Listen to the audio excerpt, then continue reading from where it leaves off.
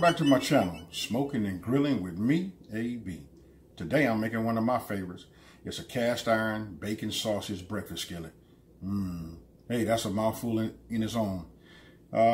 Very easy recipe.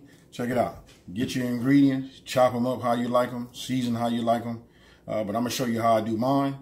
Listen, chop them up, put them in the skillet, cook them. Then when it's almost done, make some holes, add some eggs, little cheese, green onions, and boom, there you have it.